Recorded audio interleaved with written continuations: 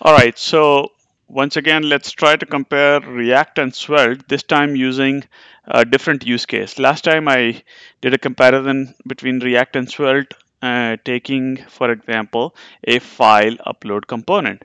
This time we will do AJAX in both Svelte and React, and we will see how they compare in terms of complexity, ease of understanding, ease of writing the code, and possibly performance, but we will see. Let's get started. So here I have a React project. I created it using create React app, and so let's see.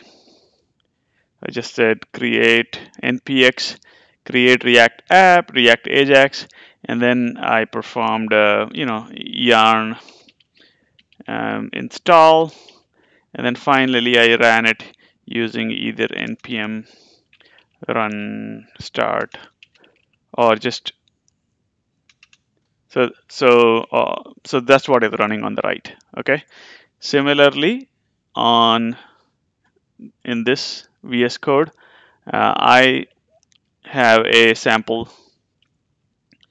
um, Svelte project running, which I created using the digit.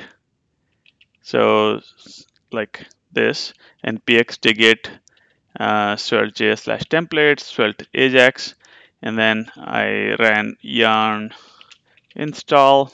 You can do npm install, same thing, and then npm run dev or stuff like that. So that's the application running on the right. Now what I'm going to do is I'm going to simply create a simple input, okay, in this one, and then I will enter some addresses, and then I will use geocoding to resolve those addresses, partial addresses, into real ones. So let me show you what I mean by that. So I'm going to use OSM, no, not that one, nominatim, there it is, yes. So this is what I'm going to do. Here's the example. I'm using this, let me make sure you can see this. This nominatim openstreetmap.org/search, then format is JSON, and then Q, which is the query, is the name of any place. Okay, so I will include this in the show notes. Okay, all right, let's when you do that, you get a list of places. This is obviously JSON. So it's simply an array, a JSON array with list of places. Okay, we'll take a look at that in a minute. But first, let's take this original React app and use extra stuff from it. I'm just going. This is the boilerplate app that create React app gives you, and I'm deleting everything from it. All right, so this is pretty empty. Let's start by putting in heading 1, and we will say this is your query, and we will create that query variable by say using set state. So sorry, use state. So use state, as you know, is a hook in React. So we say const q and then set q equal to use state, and this is going to be our query. We will start with London as the default value of our query. Okay, and then we will also have an input box where the value is equal to the value of query, and then let's stop there for a second and see what we have. There you go. Our initial value is London, for q is London, and then it's showing up here query colon London, and input box is also showing London. Now in order for let's put a placeholder and say enter partial address, so that when we do that and we delete the address, well, we cannot even delete the address because value is fixed. So in order to delete the address, we have to handle change. So let's do on change, and this will be handle change. So what is handle change? It's a callback function, handle change, which takes an event, and we will say set q e dot target dot value. So this way, whatever is the value of input, q is set to that. Let's see if this works any better. Okay, so at least it allows us to change it, and as we type, it's updating. Good. So let's try to do the same exact thing. First of all, let's do the same exact thing in Svelte. So here it's Svelte application. Let me remove everything from this Svelte application, everything that is extra. So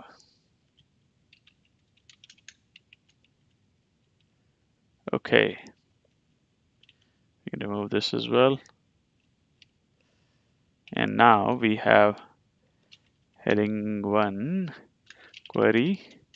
That's going to be Q, and we will have input bind colon value is equal to Q, and placeholder says enter partial address, and close it. And let's add a script tag back because we need let q equal to London, the initial value. Okay, let's save this, and there you go. Okay, so this is the same thing that we had. We can delete stuff, and it's in synchronized fashion, and then placeholder shows up, and we can have London. So now look at this. This is Svelte program, and this is the equivalent React program or React component.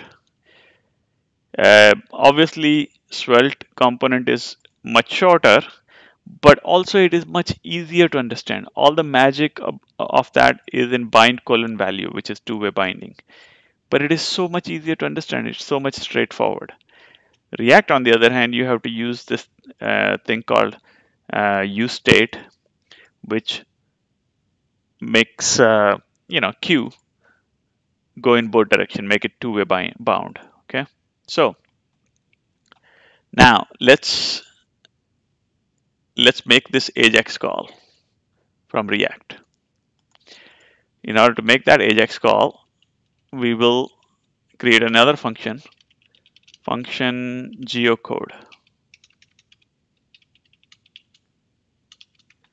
So the geocode function basically will take this URL, let's copy it, and we'll call it const URL equal to,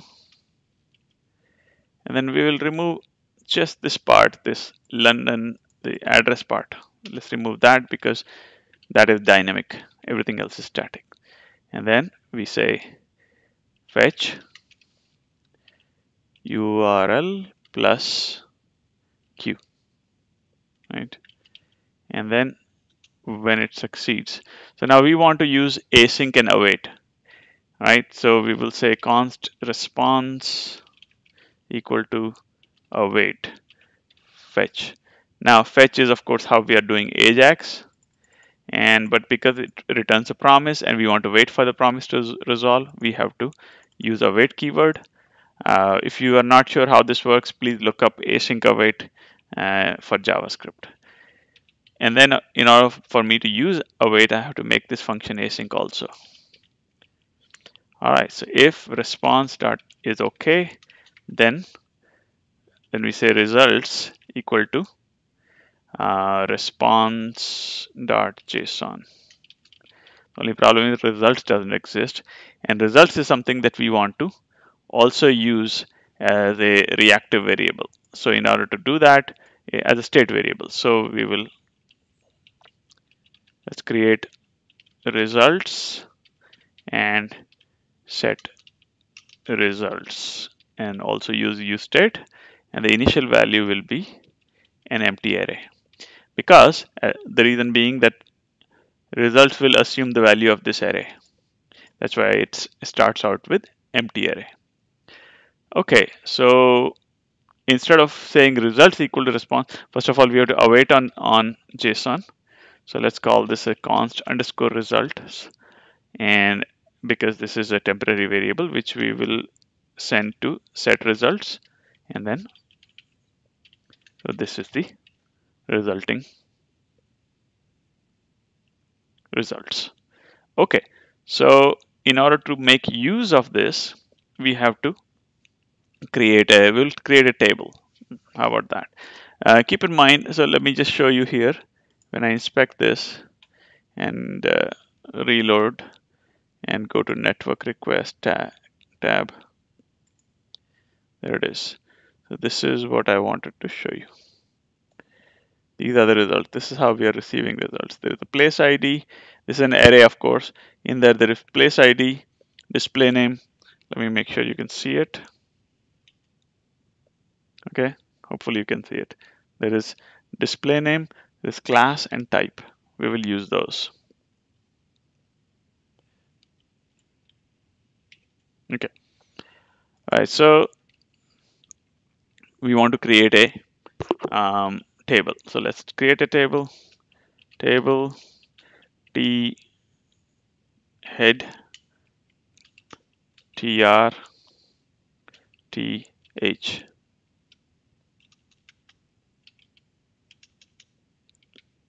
Okay, so this is going to be class slash type, and then we will have the display name.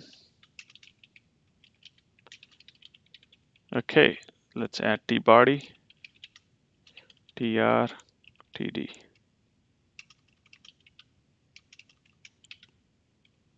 Third time is a charm.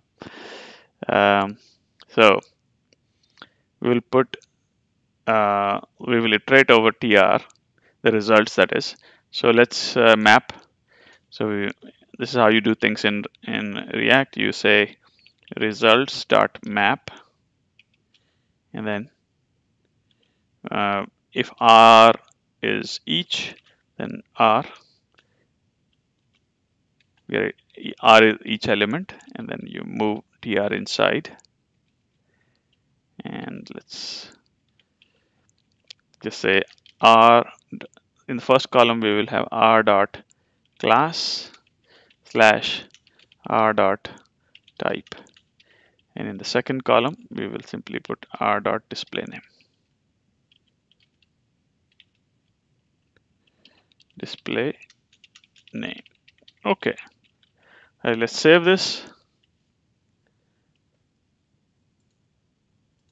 And now if I hit remember, okay, so are we making any calls? Well, we are not even calling this geocoding function, so let's call that.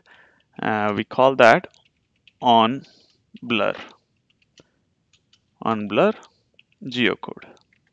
Okay, all right, let's hope this works. Let's just take a look at this again. Yep, save it, and now we go into London, hit tab. It did work first time around. That's good. So this is how we do AJAX in React. Okay, now let's see how we do the same thing in Svelte. Oh, by the way, if you look at the inspect element, you will see that there are some errors in console. It says each child in the list should have a key prop. So in order to make React happy, whenever you do a map, you have to have a unique key. So we will take the element, and here's the index of each element. And this is how map function works, and use the index as the key. And when we do that, hopefully everything works. Yes. So here is your results. You have London, which is the main London that everybody knows in UK, city in UK. Then there is Greater London, there is some boundary administrative area, place, city, there is a village in California, and that is London. So this is how we do AJAX in um, or any other asynchronous activity in React. Let's do the same thing here. So we can copy some of this stuff, at least the geocode function we will copy from here and straight into this one. Okay, so that's geocoding function. And we want to say on blur, do the geocoding, right? So here on :blur geocode. Okay, let's put the table. So I'm going to once again copy this table so that I don't have to type this whole thing again, and paste it. And the only thing is we don't do map. This is so there. Instead of doing map, we say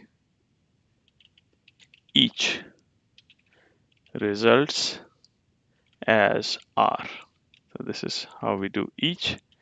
And then when we want to close it, we close the each loop. Okay, so now there is no such thing as results, so we have to bring that into existence. Let results equal to empty. Okay, there's no need for key, at least not like this. If you really wanted key, if you needed key, you would do that as RI and then this. This is how you you basically say this is the collection, this is each element in the collection, this is the index, and then you are using the index as the key. So this is how keys work. Let's see if this works for us. So here we go, London and tab, and it didn't work, so something is not quite right. Let me check the errors. Console, there's a okay, set results is not defined. Yes, of course. Yes. So because we are doing this in Svelte and not React, we do not have to do all this. We don't need to call set results. We just assign the result of await directly to results. Let's save this. And now when we tab, okay, there we got the same results. If we try a different city, let's say Boston, and we get a different set of results. Of course, try San Francisco.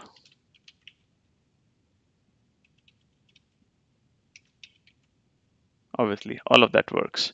So that's the way we do AJAX. You will notice a few things in React versus Svelte. In React, you have to use these use state hooks, right, for any variable that will be updated synchronously or asynchronously, either way. While in Svelte, there is no such thing. You just assign a new value to the variable, and React is going to inject some code around this assignment such that the page gets updated. So in my opinion, the Svelte compiler will inject that code, not React. So Svelte code is much simpler, easier to understand. It has no external libraries, etc. You're importing. There is no runtime, Svelte runtime that you are importing. And it's pretty straightforward, easy to understand. So I hope this was able this was a good example of showing how things are much simpler in case of Svelte. But in case of React, you have to do a few things that don't seem to make a whole lot of sense. Hope you learned something. See you next.